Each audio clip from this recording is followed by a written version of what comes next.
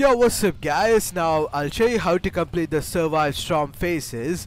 Now this quest is pretty easy. Basically you need to survive, okay?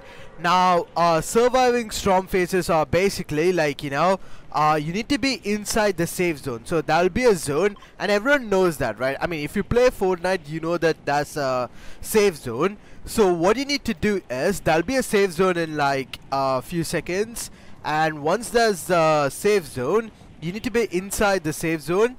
Okay, yeah, the safe zone will be on the map in 50 seconds.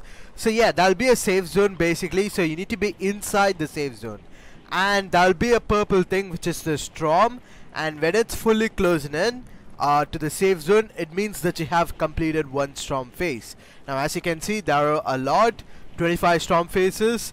That's stage 1, so that'll be a lot. So you just need to get inside the safe zone. That's it. Like, I'll just show you guys the safe zone before I end the video. So yeah, as you can see, in 20 seconds there'll be a safe zone.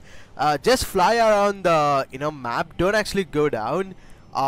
So when you find the safe zone, just go inside the safe zone while gliding, so it'll be easier for you guys. But you have other quests like like these quests where you have to travel on foot at night, so you can do that if it's night time. And yeah, like basically there you go. So there's a safe zone, right? So there's a circle, so you need to be inside the safe zone, and it will get smaller and smaller, so you need to be inside it. And yeah everyone, that's it for the video, and I'll see you guys in my next video. Until then, goodbye.